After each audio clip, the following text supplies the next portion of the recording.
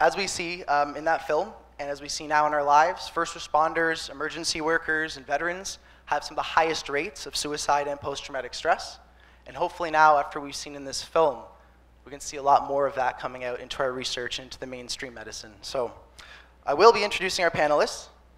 I'm going to call them up one by one, and they're going to give a bit of their story, and then we'll open up to a Q&A. So first, I'd like to call up Debbie O'Neill. She's a firefighter with the City of Toronto for 10 years, and is now Debbie experienced in 2015 a health crisis by way of autoimmune disease and PTSD, catapulting her out of a career she loved and into an unknown world of darkness and uncertainty.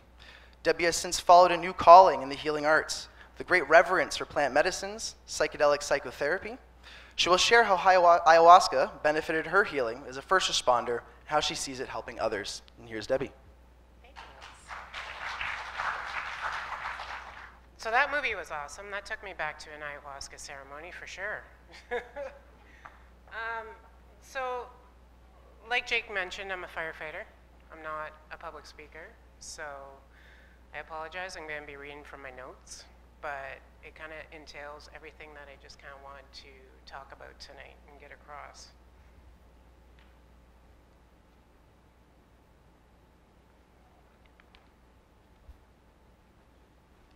You know, when I was asked to do this talk, I had a hard time contemplating what to say because ayahuasca is quite the ineffable experience, right?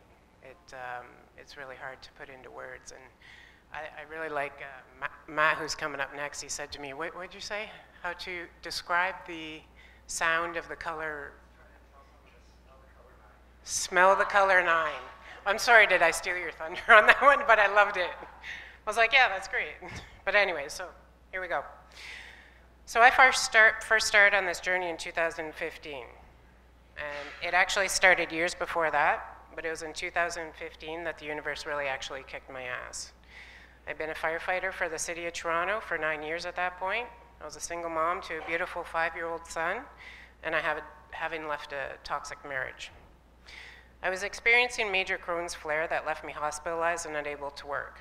Once I was back home and still unable to work, the major symptoms of PTSD started appearing. Looking back, they appeared years before, but I had just managed them. I thought they were just part of my personality or a result of the job, not really tying them to PTSD. I'd always struggled with things like emotion regulation, codependent relationships, addictions, and an adrenaline-filled attitude that really did not take any regard of my own life into consideration. I had anxiety that left me shaking constantly and unable to leave the house. I couldn't sleep at night because of the nightmares and this crushing feeling on my chest. It left me breathless and woke me from my sleep, struggling for air. I had highly intrusive thoughts of a particular hanging that I attended. That lent itself to thoughts of hanging myself. And since I lived on a property that was surrounded by forest, all that I could actually see were hanging bodies from the trees. I remember that I would run calls of suicide attempts where the patient would say things such as, I just couldn't control myself, or I didn't feel safe with myself. I never understood what that meant. It didn't make any sense to me, and I didn't know how that was even possible until I reached this point in my life. I couldn't go anywhere that sparked a feeling of anxiety of being trapped. That included the gym, the mall, the grocery store, and basically everywhere. I essentially couldn't make it till noon without a drink to get through the day. So I credit Gabor Mate, and I don't know if anyone's familiar with Gabor Mate, but I credit Gabor with saving my life, or at least point me in the direction to save my own life. I was already quite familiar with his work, and it really resonated with me. If you're unfamiliar with Gabor, he speaks about things such as addiction as a response to pain. If you address your addiction, you address an addiction by addressing the pain. All pain is rooted in trauma, in particular childhood trauma, which creates a dysfunctional neural patterning. He also speaks about trauma results in a disconnection from self. Essentially, it is this disconnection that causes pain. The larger and more pervasive the trauma, the greater the pain, and subsequently the further from yourself you become. So since he was the only person saying things that deeply resonated with me, I did the only logical thing and I started stalking him. Every time he came to Toronto, I attended all his workshops and I took every opportunity to talk to him. One thing that he told me that always stuck with me was that childhood trauma does not create PTSD. However, for everyone who has PTSD, there's a history of childhood trauma. He said that you could send numerous soldiers to war who undergo the same exact experiences, and the ones who develop PTSD when they return would always have a childhood trauma history. That's when the connection was made in my head, that it wasn't necessarily the calls that I ran, it was my unresolved childhood history that was keeping the calls alive. Gabor also told me that I would never work through my complex PTSD without psychedelics. I thought at the time that this was a pretty bold statement, but looking back, he was absolutely correct. Complex PTSD is no longer a diagnosis, so they have changed it to borderline personality. Interesting little fact. I started with ketamine, which was a good introduction to working with psychedelics. There were plenty of visuals during the acute phase of the drug that I could garner personal messages from, and it was quite enjoyable. But what really benefited me the most was that for weeks afterwards, I got a little space between myself and my emotions. It gave me a little reprieve from the onslaught of overwhelming feelings. It allowed me to become more of an observer towards my emotions, which enabled me to catch my breath a little, and also to learn to work with them by sitting with the discomfort. My stalking finally paid off. Gabor sent me to Nelson, BC to work with some colleagues of his and happened to be amazing healers. I stayed with them in their home, and over the course of the week, we worked with 3-MMC, MDMA, and DMT. Each experience was unique and provided me with a different piece to this unraveling puzzle. 3-MMC and MDMA were very lucid experiences and worked in conjunction with each other. 3-MMC introduced me to my repressed self in a very tactile way. Taught me that my body had its own intelligence that didn't originate in my mind. This was completely foreign to me. I had the experience of giving my repressed self a voice and a physical structure. She had the opportunity to be heard and seen in a way they had never experienced. She had an identity and a presence by the end of the session, and I was left with an inherent understanding of what it felt like to listen to myself and honor myself. My MDMA experience gave me the gift of what love should be, what it should feel like and actually feel like. I was sexually violated from the time I was 7 years old, and always by those who I was supposed to trust and care for, so family members, neighbor, friend, coworker. So what happens when you're sexualized at such a young age is that the feeling of love gets coupled with pain. You learn that love is painful, and that just becomes your normal. You unconsciously search for it, going from one dysfunctional or abusive situation to another. MDMA allowed me to feel what pure love felt like, and into my cells and the very essence of my being. It was a clear message of, this is how you love yourself, and receive love, and give love. It was something that was completely foreign to me, without compromising my soul. No needing to pleasure somebody else, that wasn't love, or fill the void for another. Just pure love without barriers. It was phenomenal. MDMA also gave me laser beam focus into the predator-victim dynamic that I repeatedly kept attracting to myself. I could easily pick out situations in which I was playing a victim role and perpetuating a control imbalance situation.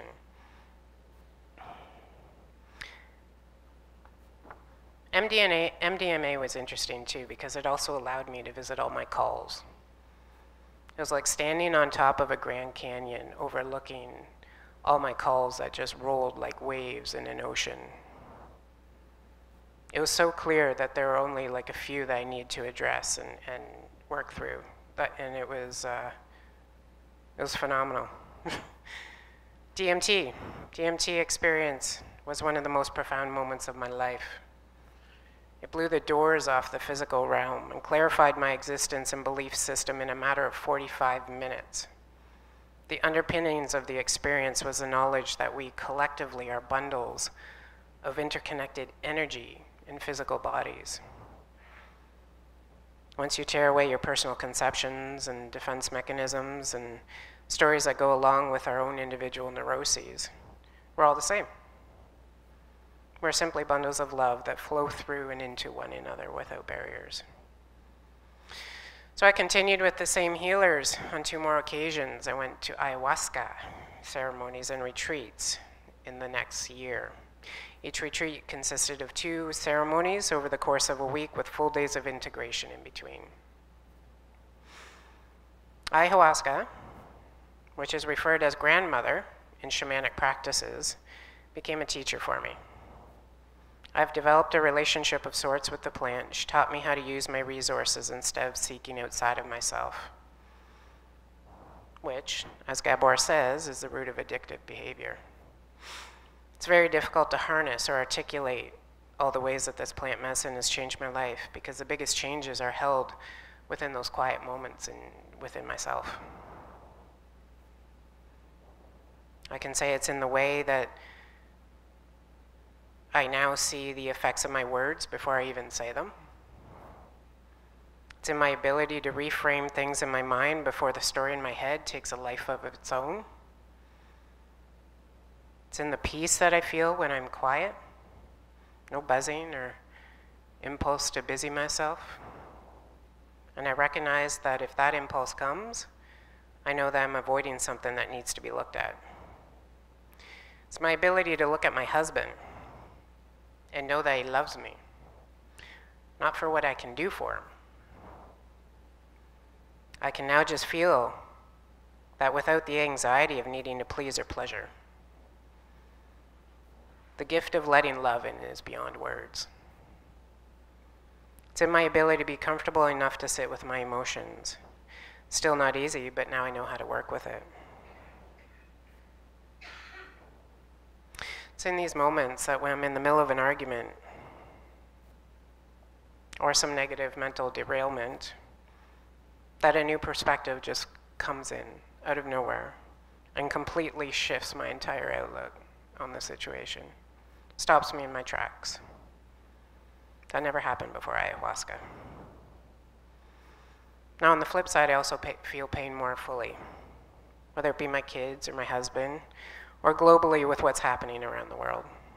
I truly see how we're all in this together, and what happens in one part happens in the whole. There is no separation or borders. Those are just superficial constructs.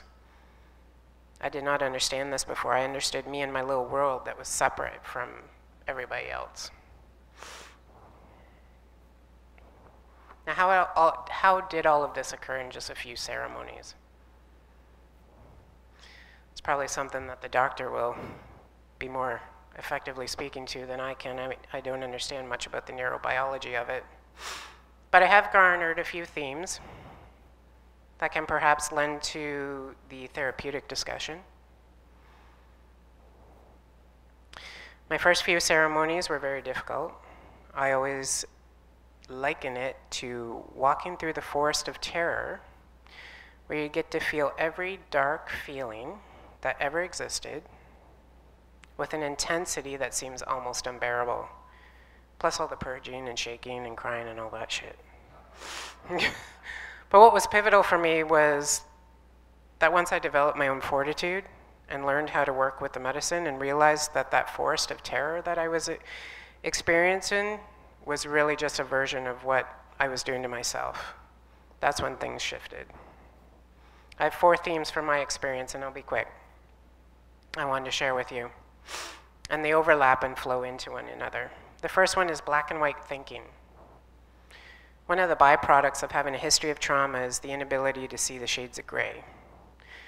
For me, you either loved someone or you hated them, but never at the same time. Things were right or they were wrong, but never at the same time. I was either a good person or a bad person, but again, never at the same time. This made disagreements particularly difficult. This mentality crept into a more significant problem for me. I could not recognize more than one feeling at once. Grandmother gave me the ability to feel an array of emotions at the same time. She showed me this through the fact that even though I was crying and shaking and terrified, I also felt peaceful and loved and held. Second theme that I have garnered from all these experiences are pain and pleasure are intricately woven, but not coupled. I was shown how to feel pleasure and pain separately. However, that you cannot escape pain and just look for the pleasure. I always understood this conceptually, but grandmother brought that into my somatic awareness. Going through the dark force of terror and its pain was also building resilience and a sense of accomplishment and satisfaction, a way of returning to a state of wholeness for myself. Pleasure is obtained through work and sometimes pain. I didn't understand that concept. In order to see the beautiful vista, you have to endure the struggle of climbing the mountain. I always avoid the mountain, but I still want the beautiful vista. This is a concept that I desperately needed to overcome addictions. And it also helped me reframe the challenging situations from why is this happening to me? What did I do? Why me? Why me? To what is this showing me?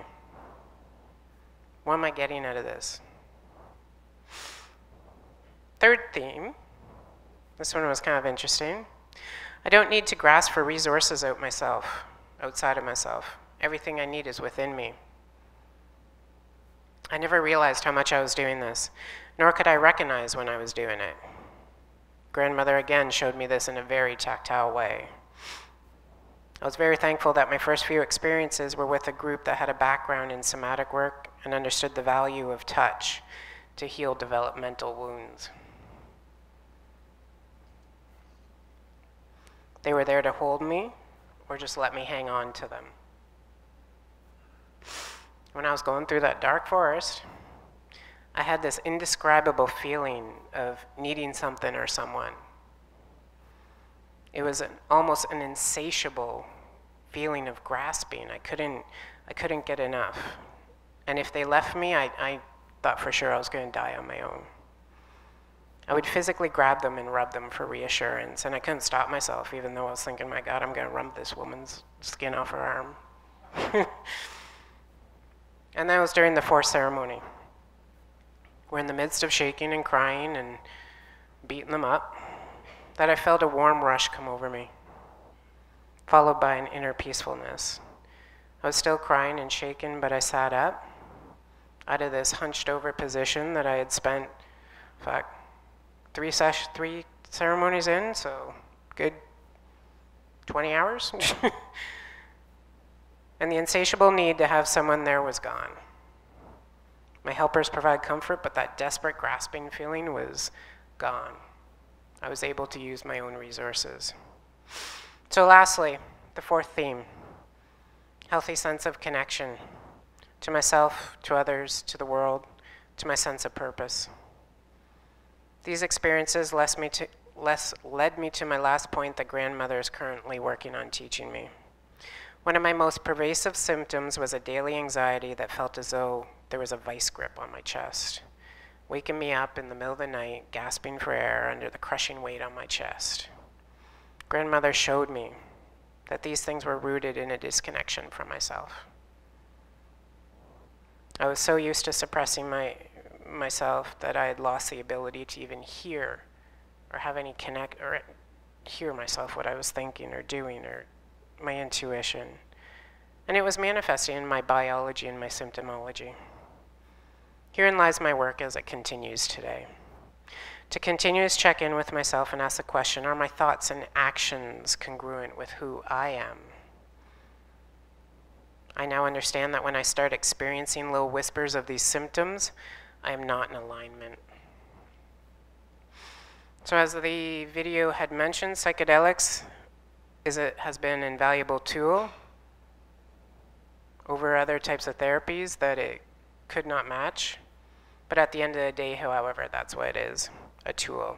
The work still needs to be done. Daily practices need to be maintained, and I still need to watch my thoughts and take care of my body. But at the end of the day, psychedelics have given me a life that I could not have gotten otherwise. And that's my story.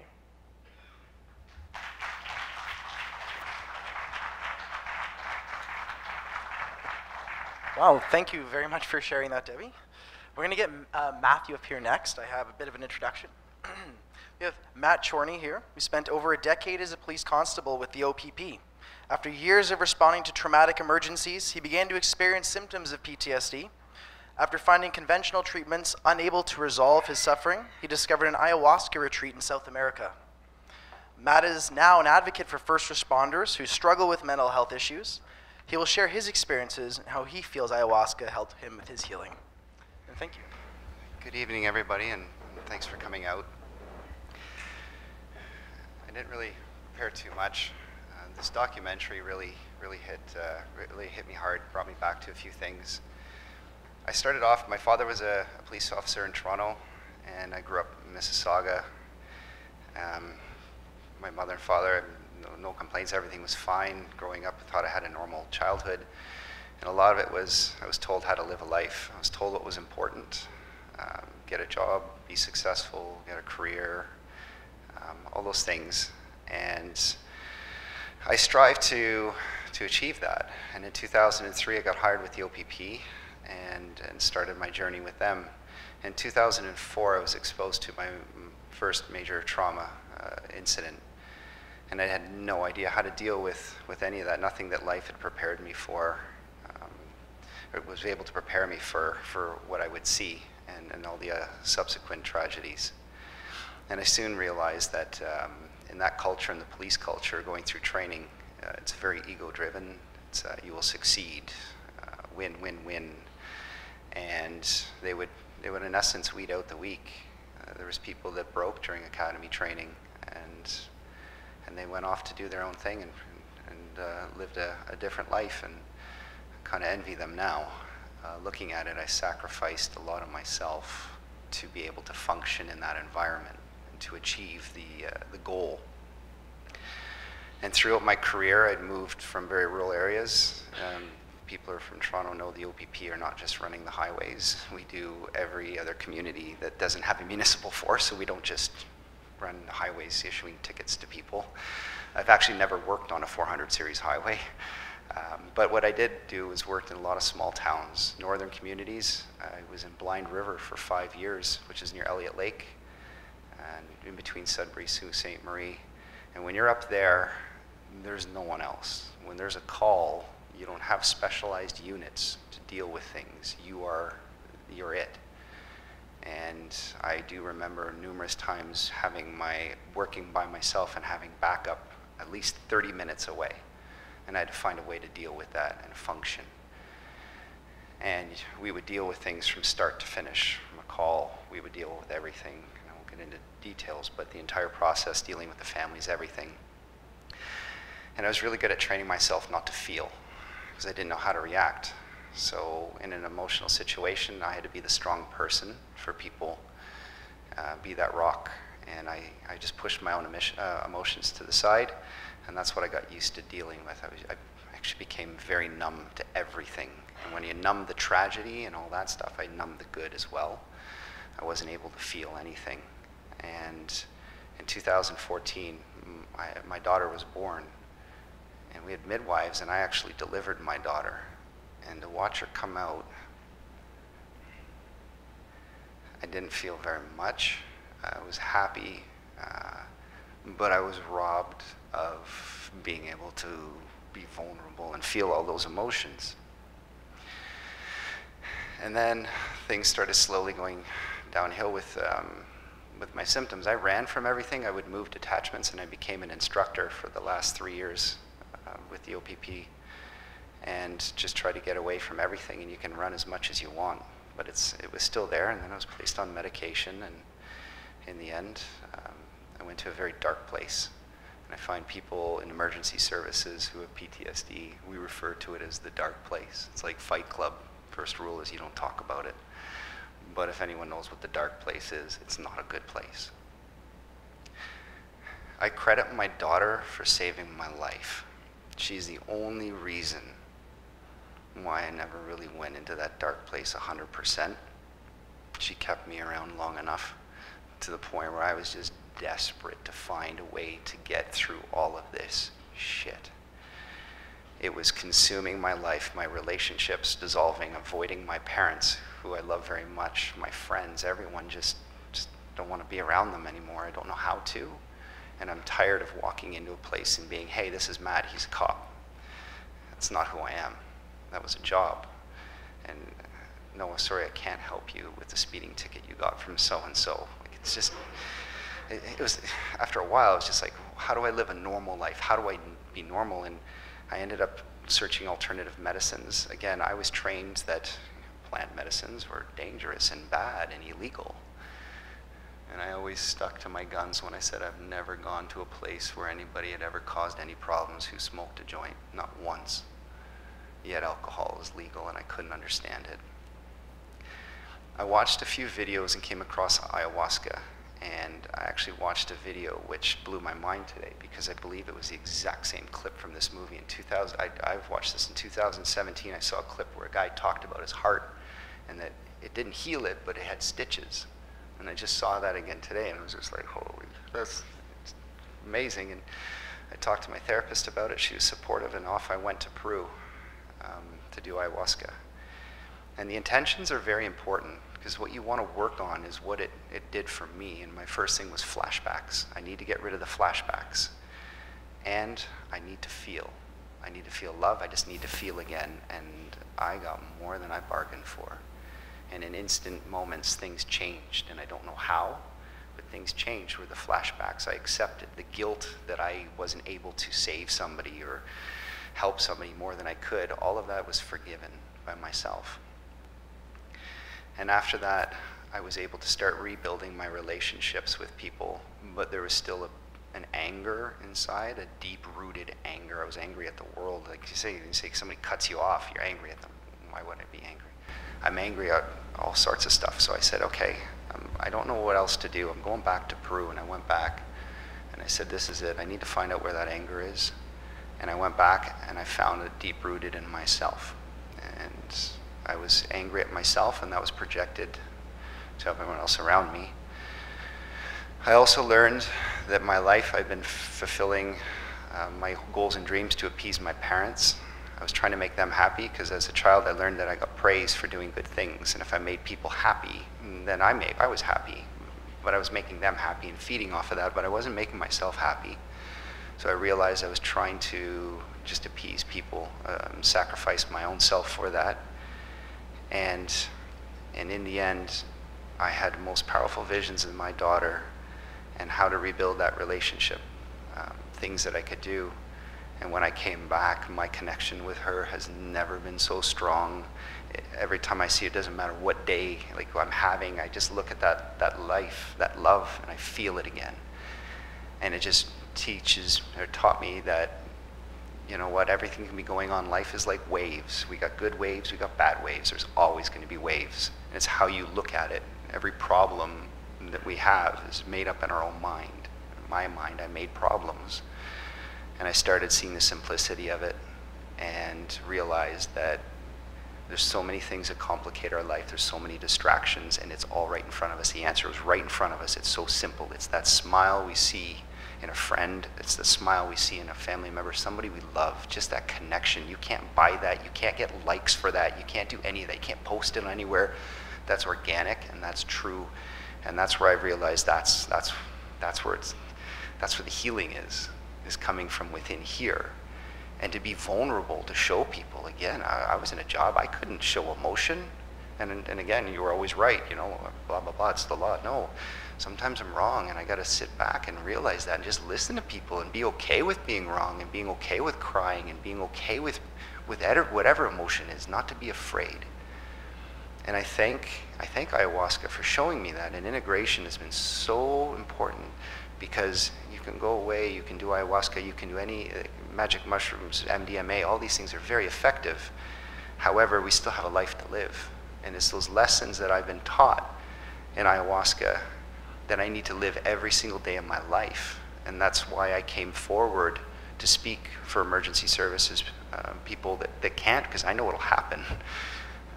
You stand up and say you're doing these things, I have a pretty good idea, at least in my own experience, how easy it is to be outcast, and it's not good for anyone's mental health.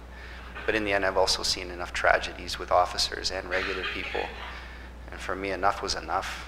And that's why I'm here. Hopefully I can answer some questions or help some people just to either help themselves or maybe pass a message to somebody else that you can kid yourself and do everything you want to get promoted and do all these things that you think are going to make you happy when it's so easy that it's already right in front of you. So I welcome any questions, and thank you guys very much.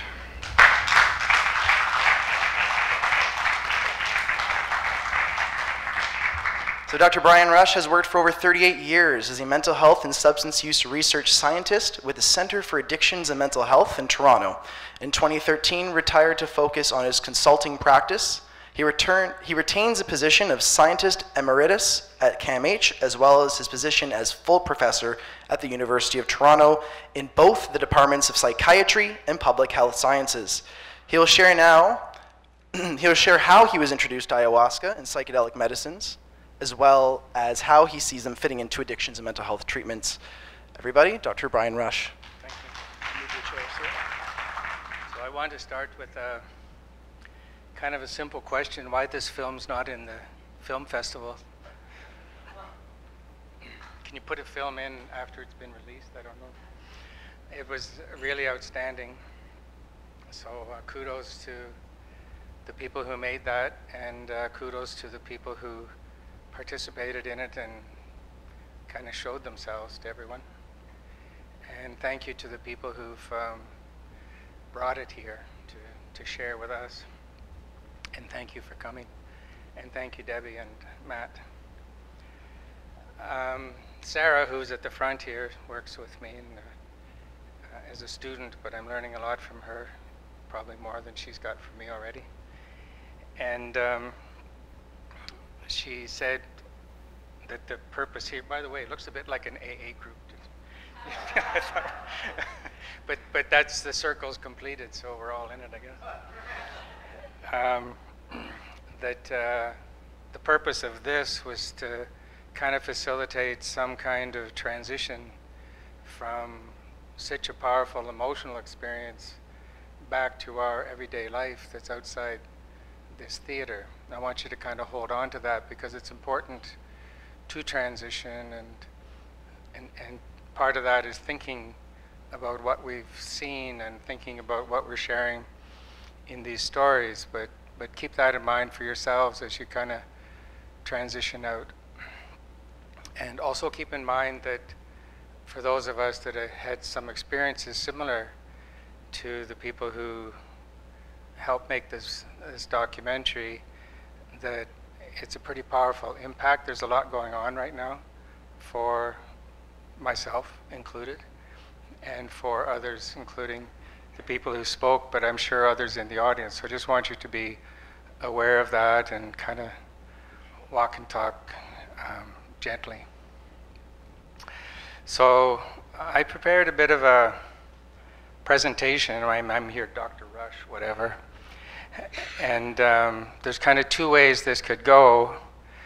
One is to kind of share personal stories, which I'm happy to do, but maybe that comes up in the Q&A, because maybe facilitating this transition just presents some information kind of maybe in a little less emotional way that might help everybody release a little bit so it's not quite so heavy.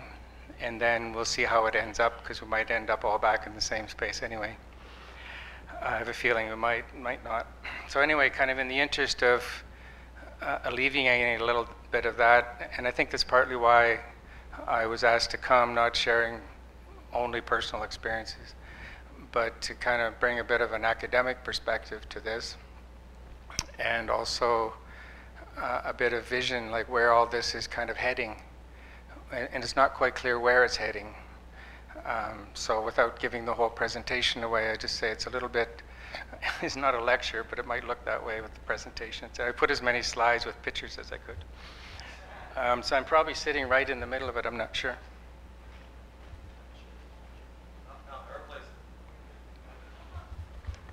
can see pretty well, or is that okay? And I guess that light probably can't, well, that's the projector, so. That as well. Yeah, thanks.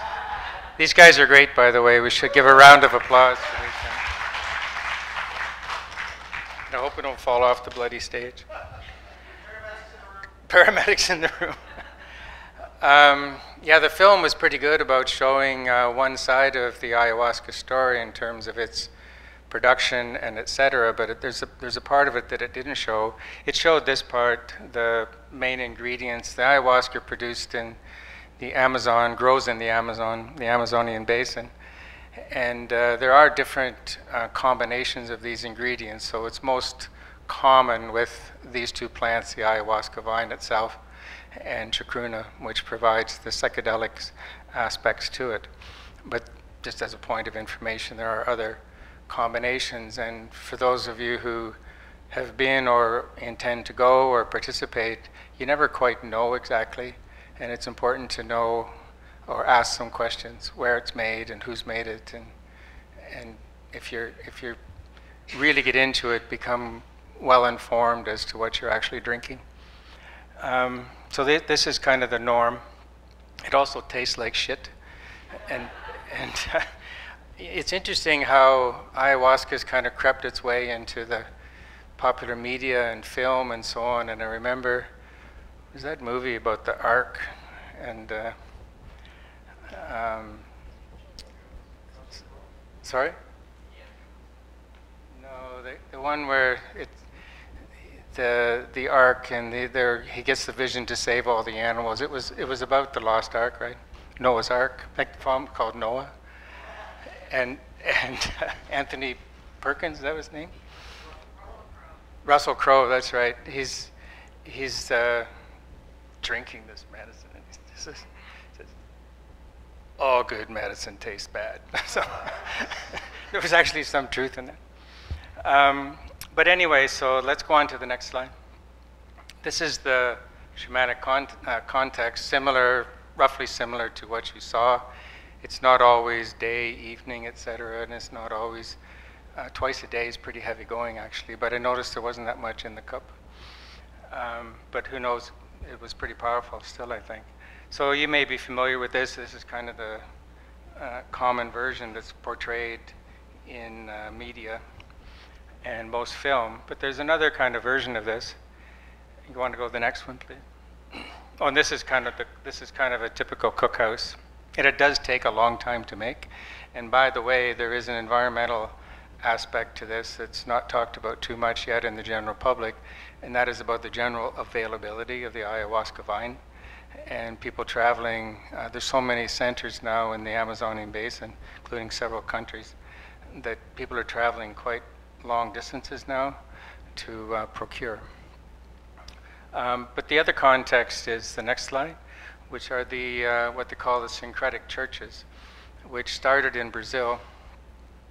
I'll give you a big history lesson here, but it's related to the rubber boom, quote unquote, in the Acre area in Brazil, and the rubber workers, many of whom were black with a history in their family of slavery, were first encountered the indigenous people in that area and drank ayahuasca.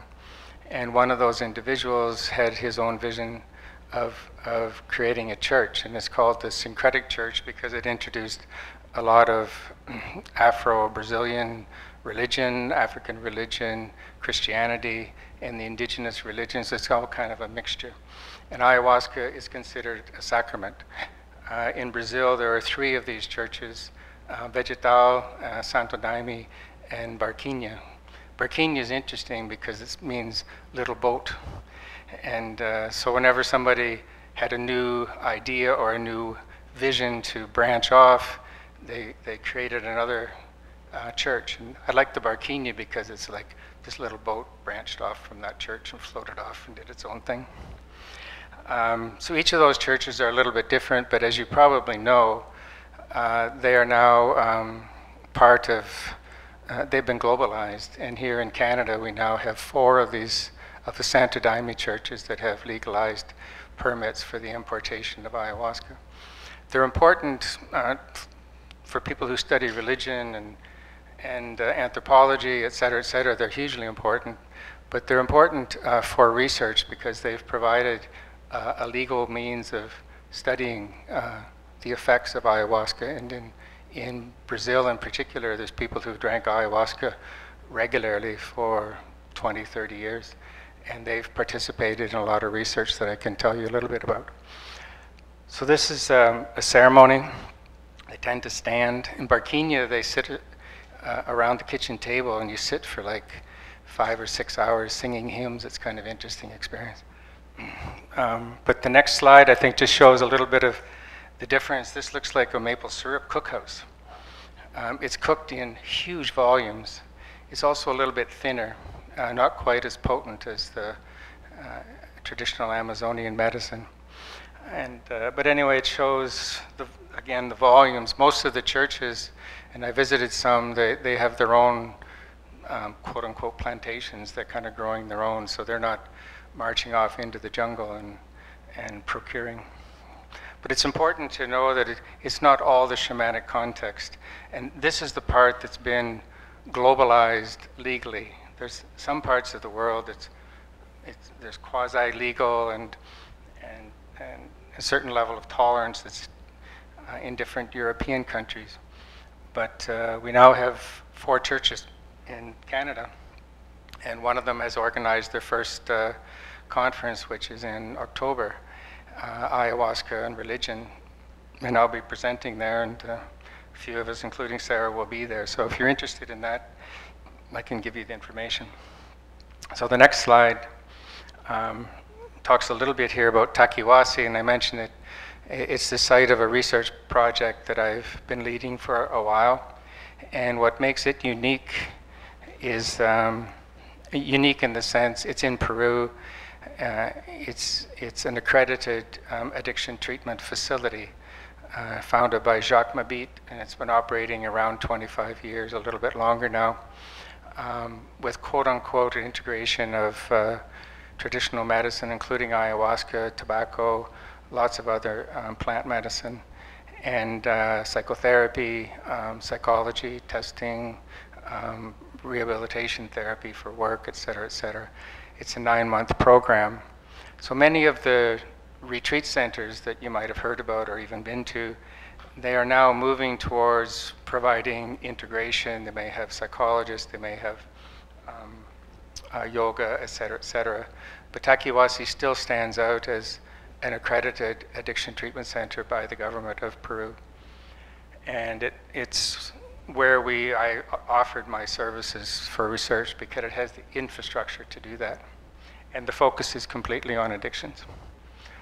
I could talk a little bit more about Takiwasi or just allude a little bit more to our project, but I didn't want to make the focus of the talk. Next one, please. So this was, as of August 30, 2018, the Aya TripAdvisor, which, by the way, I went on the site today to catch up, and it wasn't there anymore, so maybe it's been replaced, or maybe the CAMH server kind of blocked it out or something, I'm not sure. But you can see at this point 116 ayahuasca centers, and then lots of other options, including Yopo and Cambo, Niboga, et cetera, et cetera. So it's not so hard. In fact, I saw a promotional information piece here, so it's not hard to find, and we can talk a bit about pros and cons of this kind of experience. And many of you also know that there are different places in, not all countries, but many countries where you can experience the shamanic process with ayahuasca. So it has clearly been globalized. Next slide. So what's the evidence base? I focus here a little bit on addiction because that's been my focus for our project. And, but the evidence is really, really growing quickly around depression, PTSD. It's a recent paper on eating disorders and so on. So I'm not here to give you the full picture, but to really make the point that, quote unquote, something is going on here. I am, at the end of the day, a research scientist, and pretty objective in my work, I must say.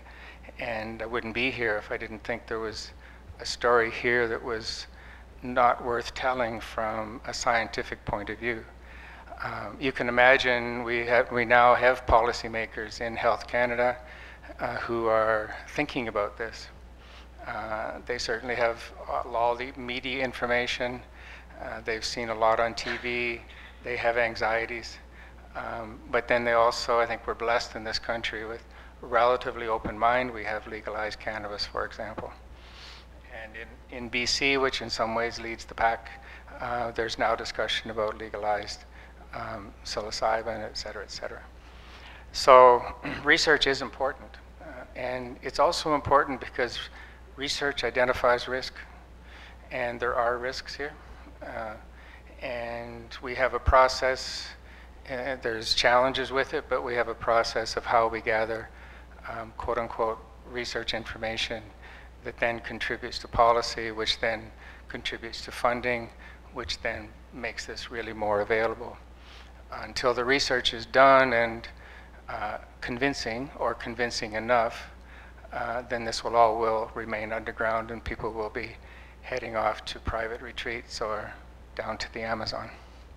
This is largely my motivation because I felt equipped to provide this evidence or at least contribute to it, which also includes supporting students who are interested in this work. And by the way, I'm not a clinician. I'm a PhD researcher, so thank you for the doctor. But the only person I ever counseled is myself in the mirror. All right, I tried with my children, but it hasn't gone very well. So next one, and I won't give you a big long list, but and I didn't want too many slides just with a lot of bullet points to make it lecture-like. But this is probably the largest compilation, but you see already it's 2014. That book is still available, but a lot has happened since. I guess kind of, if I was to sum things up, we have tremendous anecdotal evidence from indigenous people in Brazil and Peru and Ecuador, et cetera, and tremendous anecdotal evidence from the Brazilian churches that it is helpful and that it's helpful for addictions. People go, there's kind of like common knowledge that if you're dealing with addictions, then this is helpful. There's something kind of contrary or antithetical about this medicine and alcohol and other substances. It's just that it doesn't work together. So you can come out of an experience and just, there's a reduction in craving, almost immediate. And interestingly, this can stay for quite some time. So we have all that anecdotal evidence. We also have how many thousands, we don't know how many thousands, but there are thousands of people who now have had this experience. And they wouldn't still be going if it wasn't helping. Like, it's just common sense, right? It's been going on long enough. If people were dying and people were not getting anything out of it, it would have stopped by now. It's been going on, especially the way it's escalated over the last years. If you call it ayahuasca tourism, whatever you want to call it. And people go for many reasons, and a lot of them are going for healing, and a lot of them are going back. A lot also are going just to explore a curiosity and looking for something bigger than themselves, which is the spiritual aspect I'll touch on shortly. The Brazilian studies, we show long-term use has zero addictive potential. This is one of the major risks for in the minds of policymakers. Like, are we just replacing drug for drug is the kind of the simple way of putting that. And that logic still pervades a lot of the resistance to harm reduction work, by the way. But we're not trading drug for drug, we're trading drug for medicine. It's a different kind of story. But it takes research, it takes that evidence to say, well, yeah, I drank ayahuasca like 30 times in the last 40 days, and I'm still standing, and I don't really need it tomorrow. So it doesn't build up craving. There's no, very little evidence, if any, of addictive potential. That's a very, very important fact. Then we have a lot of retrospective research. People asked to recall back their experiences, and they had an alcohol or drug problem or depression, and now they're feeling better. That's kind of like low-grade evidence, but it's helpful. And then we have more prospective studies that people who initiate an experience like at Takiwasi or one of the treatment centers, retreat centers, stop or change dramatically their mood, and we heard some of these stories today, or it plants a seed that leads to change. And I really want to emphasize the points that both Debbie and Matt made about the work is still to be done. This medicine will show you consequences, it'll show you what needs to be done, and then it's up to you. That's true with any therapy, any medication, whatever, is still left up to you. Maybe I'll mention a little bit about our project. The next slide maybe comes up. No, so back to Debbie's point. The doctor will tell us how this works. You could summarize things kind of in three potential mechanisms. And in reality, I think they're all working at the same time, and we don't really have the answer as to how this is all working. Here I'm speaking specifically around ayahuasca, although there's a lot of similarity across the psychedelics. By the way, MDMA is not technically a psychedelic. It doesn't have the same biochemistry effects, but it's often used now in psychedelic therapy, so just kind of blend it together. But it does have different kind of neurochemistry. And I'm not an expert in the neurochemistry. Every time I read about that, I still pause and have to go talk to somebody because it is complicated. And I think the reality is it's affecting a lot of different mechanisms at the same time. The brain is so incredibly complicated, billions and billions of connections, and how it's working will probably remain a mystery for generations if we last that long.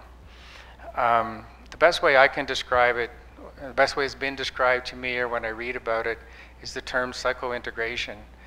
So we used to think back in the day that our functions, thought, speech, memory, etc., were kind of located in different connections, different parts of the brain. It's not different parts of the brain, it's different networks of the brain. So our brain is networked, and these networks kind of work together, and they have boundaries around them, so we don't see and smell the number 9. I like that one, right? So we kind of see, but we're not smelling the seeing. So there's boundaries around these things. So it means there's also boundaries around memory. There's boundaries around your emotional regulation. And I think these medicines, the way they're working, the neurochemistry, is creating more permeable boundaries. They're creating connectivity across areas of the brain which are bounded and protected, and this is Gabor's thinking that a lot of that pain has been basically protected and hidden away. So that's, in a nutshell, I think what's happening in neurochemistry. At least that's kind of a helpful way for me. The other are psychological. By the way, many people say it all kind of comes down to the neuroscience at the end of the day. I don't know if I go there necessarily. At the end of the day, the brain is kind of organizing everything. But I don't think it's helpful necessarily from a therapeutic point of view to put all of our money, all of our investment into the neuroscience, because at the end of the day, people still have to talk about their experience and express things. So we do need kind of psychological interpretations. I also think they're helpful. And we do have this thing about a released emotion or feeling of love, or everything that you've heard today. I don't need to repeat in the film. And then lastly, I will come back to it. It's so common, this sense in the literature is called mystical experience or peak experience or sense of connectivity. And again, you saw it really well displayed in the film and also in the stories, a sense. And you don't have to call it God even. There's a very interesting publication recently that describes the God experience across DMT, LSD, and magic mushrooms and ayahuasca. And they all share this experience. And it was so interesting in this article. If you just Googled God experience hallucinogens, it'll probably come up. And the experience with ayahuasca seems to be the most sustainable. That was such an interesting thing to read. And this was based on several thousand people with these experiences, none of whom had experienced the other. So they found people who had only had used that particular substance. So this is a very common experience and underlies a lot of the benefit when people say, shit, I'm not alone. or we are all connected. And Debbie expressed it beautifully, that DMT experience of, which is a serious rocket ship, by the way, right? And the sense of that this is light that we all share, this vibration that we all share. By the way, I am a Kundalini yoga teacher, and there's so much similarity in the language of Kundalini yoga and vibration and sound and so on. You might want to read a little bit about that yourself. So let's go on quickly. I'm taking up too much time, I think. So why is this important is a good question. I was asked that question a couple days ago because I've been organizing, working hard to have a national conference here in Toronto on psychedelics, and sponsored by CAMH or whoever wants to step up to do that. And we do seem to have support from some major national organizations, but still kind of in the works. So I'm having this conversation with my colleagues at CAMH and somebody from public affairs, somebody interested in kind of public opinion. So why is this important? And there's fundamentally two reasons, I think. One is we have a huge treatment gap, and that is the level of need is in no way, shape, or form being met by the current supply of service. Separate from quality, just waiting times and access to services. And this is 10 times greater in countries other than Canada. So we have a gap in our capacity to respond. And secondly, we have services that don't help everybody. It's a mistake to say that addictions treatment doesn't work or treatment for depression doesn't work. It works for some. But for some people, it doesn't work, and we don't know what the hell to do. And I really appreciated in the film and in the stories you heard this sense of desperation. And you really should try to put yourself in those boots. What it's like just to never feel normal. And there but for the grace of God, go I, right? There but for the grace of God, go I. In fact, in my work, I do a lot of discussion, focus groups, direct contact and conversation with people who've lived and living experience. And I asked somebody, people was using this thing about, well, self-medication. I said, what does that actually mean to you? Because in research, we tend to think it's like, if I have these symptoms, I'll choose that substance. Okay, like crystal meth will be for that, cocaine will be for that, alcohol will be for that. And they said, no. We self-medicate to get out of ourselves. We self-medicate just to be normal for a moment, to not be in pain. And that's a good way to look at self-medication. So we have this system that's hard to find services, and there's some people just who are not getting the help that they need. So the context, you can read this here, but I think the most important point here is there is a resurgence in the interest in psychedelic medicine broadly, and ayahuasca is part of that, MDMA is part of that. And I will speak in a moment about where does ayahuasca fit in this story, because it's got kind of an uneasy relationship at the moment. There's also a real resurgence, at least in the Western world, around the potential for neuroscience to solve our problems. Folks who do this kind of work really do believe there will be a magic answer at some point. Maybe we found it, I'm not sure. So the neuroscience model is kind of current, as opposed to 20 years ago, 30 years ago, with psychoanalysis, gone through different forms of psychology. But the more we've learned about the brain imaging, okay, the answer's got to be in here somewhere. So psychedelics, part of the resurgence is related to this interest in the neuroscience because it's extremely fascinating and of interest to a lot of really important neuroscientists around the world. And the publications are getting better and better and in much higher quality journals. And this also helps with the kind of the credibility. So it's one thing to publish in the Journal of Psychedelic but it's another thing to publish in World Psychiatry, which is the #1 psychiatry ranked journal in the world. So these things really make a difference in the point of view of policy. there's also another interesting point at the bottom here around the World Health Organization coming out openly in big publications now in the second edition, renewal of kind of a strategy in support of traditional and complementary medicine, and also the UN declaring indigenous medicine is real and needs to be supported. And this opens the door then to import and bring in different kinds of approaches into Western society, and people say, you can't say no. What the current kind of debate is it for indigenous people or not? We can touch on that. But there's a lot of factors behind kind of the resurgence and why it's important, and that this relays a little bit of it. Next slide. I like this one because this is a reality in many countries. If you go to South Africa, you go to many parts of Africa or South America, even here in Toronto, people have traditional healers. People go, they're using traditional healing and using complementary medicine. And in many parts of the world, this treatment gap is so huge that why wouldn't we support this, and why wouldn't we import the knowledge from these cultures and bring it here?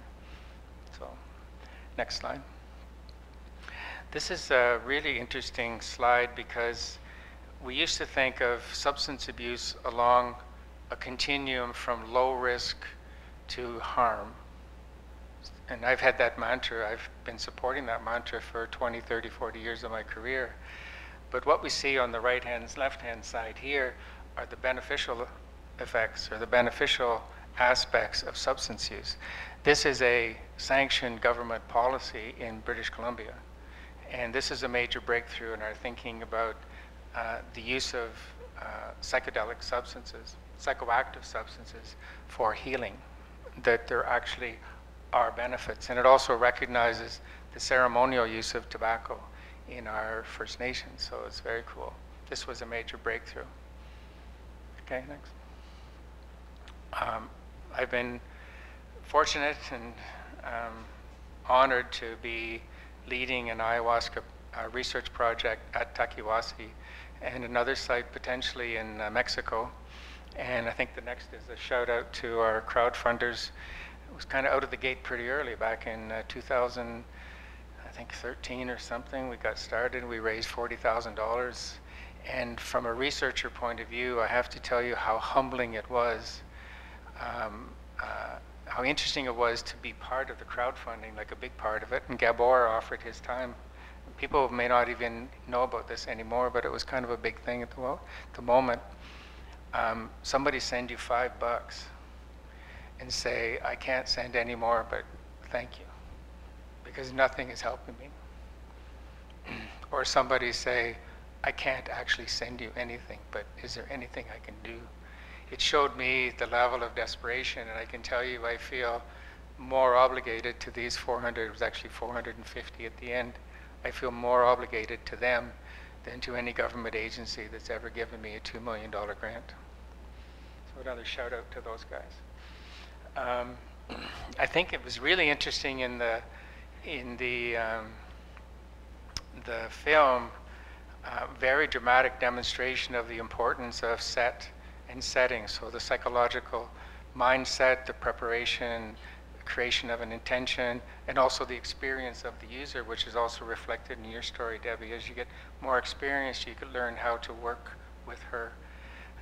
But also the setting, the difference in experience at night versus day, in a group versus, maybe one-on-one, which we wouldn't necessarily see with ayahuasca. But this also makes it extremely hard to study. It's not like you're studying the substance ayahuasca, you're studying the substance in a context that's changing all the time, and even the substance itself is not standardized, so it's very hard to pin down exactly what the active ingredients are. So somebody says, it really helped me, and you say, what was it? It's pretty hard, isn't it, to pin down the ingredient within that. But our reductionist mind and science wants to say, well, want to kind of parcel that out, and you can only get it by stories. You can't really organize a research designed to do that. By the way, it's kind of hard to do a placebo study with ayahuasca, it's pretty clear. to me, it's pretty clear. They're trying in Mexico to make this work. I don't know what they're giving them. But anyway, so a little bit, and I'll close off shortly. So what does the future hold? Like I ask this question all the time. Like I'm helping on this project. We're now into it 3 to 4 years. We're doing a prospective follow-up, lots of interviews, lots of kind of quantitative, like it's really bona fide day. We will be publishing this in a year or so. We now have 30 people at a 1-year follow-up, and we've got about 20 or so at almost at a 2-year period. So just the quality of the research. And these are people really, really dealing with heavy addictions. So we're just now starting. We got 30. We can start with the analysis. But then I asked myself this question, and I listen to the personal stories, and then I think about this event and the interesting kind of moving all of this towards more open use of these medicines. Where is all this going, and where in particular is it going for research, and what are the barriers besides just getting the research done? I don't know exactly what the end game is, but there's a couple questions here. Who will actually be qualified? Who will be deemed to be qualified to be the facilitators, to be the therapists, or whatever you want to call them? And if we're talking about ayahuasca, because if we're talking about psilocybin, we're talking about MDMA, we're talking about LSD, there's a capsule here. There's an analysis of this substance that makes policymakers happy, that they know exactly what that is, they can control the dosage, they control the length of the experience, etc. generally.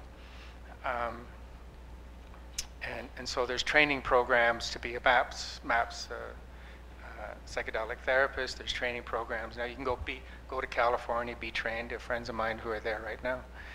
And they will be therapists. There's also therapists here and working. And they have an experience, and it's in a controlled setting with music that's been programmed. And the old model was put the mask on. Well, you saw it with the young girl. It's kind of a very controlled situation. Ayahuasca scares the shit out of people, not just the people who are drinking it. You know, the shamanic context introduces a whole new realm of considerations. Like, is it like hocus pocus? Is it like, who's the shaman guy or woman, et cetera, et cetera. So the discussion of therapeutic competence right now is largely leaving out the shamanic context. It's really important that you think about that, because many people are seeking out that option because it's giving them something that the other experiences are not. And I'm convinced that we can have all the psychotherapists in the world practicing good psychedelic medicine, and people will still be going to Peru. People will still be going to Ecuador and Colombia and Venezuela, et cetera, et cetera. And people will still be going to ceremony where they can find it, because they're getting something there that they're not getting. There still will be people who are not getting what they need. So who will be qualified? And then this other question is kind of under what kind of pretext, in a way, what kind of context will we kind of maneuver ayahuasca into the picture? Will it be kind of part of the psychedelic medicine movement? It kind of is now, but it isn't, because of some of these concerns I raised. Will it come in under kind of traditional complementary medicine, which already has kind of a foothold? Think about where acupuncture was 20, 30 years ago. I mean, it was like an alternative medicine. Well, it's here now. People are trained therapists, et cetera, et cetera. So it's one to keep in mind of that shift from complementary to alternative and complementary medicine basically means bringing a healing practice from somewhere else here to a new culture. So it's now alternative and complementary, but then it becomes the norm. Acupuncture, I think, is a really good example. And lastly, I think a huge question, where will spirituality fit into the mix? because it is a profound experience and it does underlie an awful lot of people's perceived benefit. It is a tremendously powerful experience, and it can be experienced without psychedelics, by the way. It can be experienced, some people are yogis or Buddhists, they've had this experience just by thinking about it and practicing mental discipline and physical discipline. You can have this experience in nature and so on. But there seems to be something about, on psychedelics and ayahuasca in particular, that breaks down some of the barriers to things and energies and so on that we can't see normally, or we're trained not to see anymore. Although maybe as children that's what we're seeing. I think all children have a spiritual heart, and it's kind of like taken out of them in some way rather than put into them later as adults. So where will spirituality fit into this mix? Maybe another slide. This was a credit Alex, Sarah's primary supervisor for her thesis, on sending me a link to this article, which was about kind of the dialectic, the tension between the way it was framed in these days, religion and science. And so I think of more as science and spirituality. And there's really kind of four ways to look at this. And I would like you to go home actually thinking a little bit about where you stand, or when you're in conversations about spirituality, think about where you sit in relation to the person that you're talking about. So one relationship is basically antagonism, and I think this is best represented by, there's creationists and there's scientists. There's people who believe in evolution, and there's people who believe in creationism, and they just set out to prove each other wrong. It's not about even having a dialogue. So some people think that way about science and spirituality. It's just like never the twain will meet or should meet, because they just see things so diametrically opposed to each other, and they fight hard to hold their position. The second is kind of a interdependence, where each has kind of a separate sphere of expertise, but they kind of maintain a kind of a polite distance from each other. The third is dialogue, where we recognize there are areas of common concern, and we'll at least talk about it.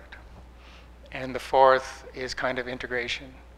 And I think this is where we would all like to see spiritual practice in the healthcare system, including mental health and addictions, really recognizing the role of spirituality. And there's many ways to define that. I don't mean religion, I know you know that. But where would it fit, and how can we incorporate it into our healing in Western medicine, is one way of putting it. Or will it sit in one of these other ways? So not only do you need to think about it personally, but we need policymakers thinking about their stance. We need researchers thinking about their stance. And we need therapists thinking about their stance. This is an important slide. The next couple slides show that there's a lot of movement already underway in palliative care and in service of people who are dying or perhaps going to be dying. We have quote-unquote pastoral care. It's part of our healthcare system. Every hospital I know has a chapel, and there's a chaplain, and there's people who are trained and charged with providing spiritual care in the healthcare system. It is integrated. And you'll be amazed at how much evidence there is around it and how many research articles, et cetera, there is. So in this world of healthcare, not necessarily our mental health addictions world, it's arrived in a way. It's close to that integration category. The next one are our First Nations friends. And they've been doing this for a long time. In fact, our North American friends, they have all their own medicines. It's interesting how tobacco is so common across. That's an interesting one to think about. It's the main spirit plant in all indigenous cultures that we know about, actually. I don't know how that happened. But we have sweat lodge, we have smudge ceremony, we have elders, we have medicines, and CAMH, I'm proud to say, has a sweat lodge. CAMH has an indigenous healing department, and it is referred to in the CAMH literature as an evidence-based practice. I'm pretty proud of that, actually. And you can go to many communities that have alcohol and drug services funded through Health Canada or elsewhere, and almost all of them now will have some aspect of culture built in. Stories, elders who come in, pipe ceremony, smudging, a sweat lodge, and so on. But it's moving into the mainstream. Elders are now being paid, not everywhere, but they're being paid as a service delivery agent. So we've kind of opened the door here. There's a crack in the wall, in the Leonard Cohen sense of this may be where the light comes in. So it's important to keep this in mind. Next slide, and I'm almost finished.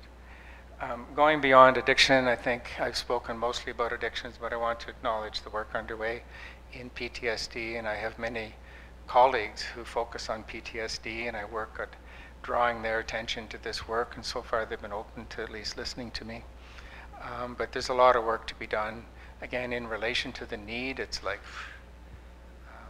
it's a difficult challenge. There's a lot of work to do.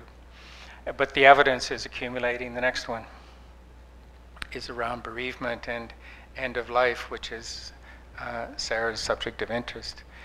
And this was part of the psychedelic research movement back in the day, 60s, and into the point where it was kind of shut down. It was not only work about mental health and addictions. A lot of the work was around end of life. And if you think about it, we're all going there. Could it be any more relevant, actually, in terms of the needs of the population to have a good death and to be able to say you're sorry, to be able to accept that you did shit and you acknowledge what you did, or to be able, there's been a project in Brazil, the current government shut it down, but using ayahuasca, kind of in the Santo Daime context, in the most notorious prison in Brazil, dealing with some pretty bad guys. And how do you feel when the person that you've murdered comes to tell you that it's okay, that they forgive you? Can you imagine the healing, and for you to say you're sorry and for them to say that's okay? That's powerful stuff. So the ability of these medicines to pave the way for a good death is extremely powerful. And if you look at the next slide, you'll see why it's important.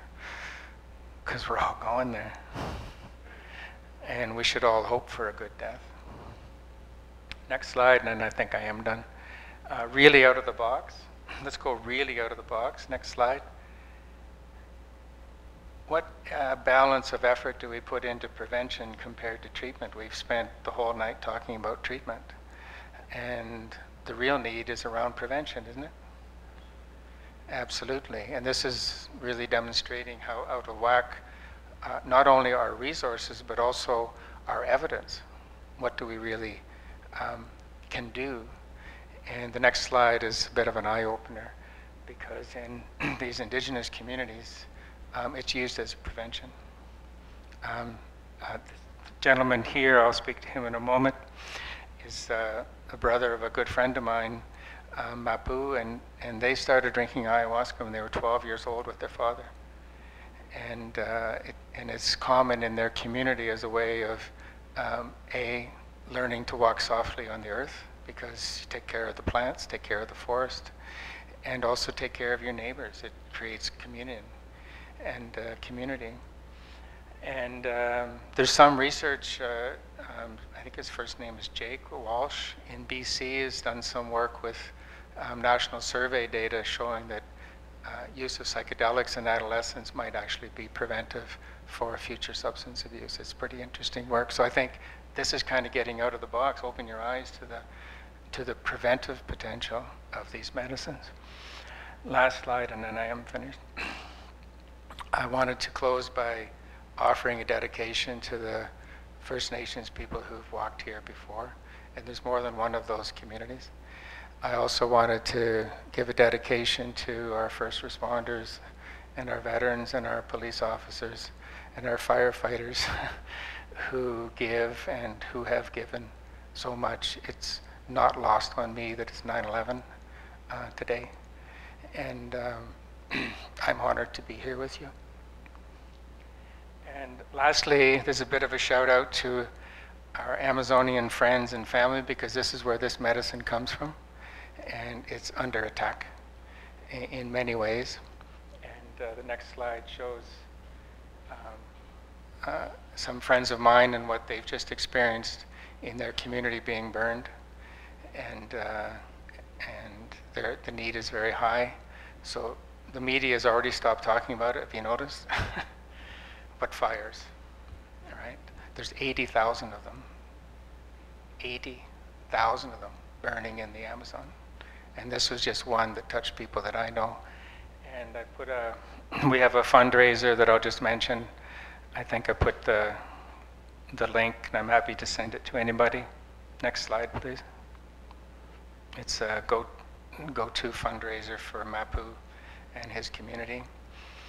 And I think I'm done. Next slide. Good luck in your personal and professional work. Thank you.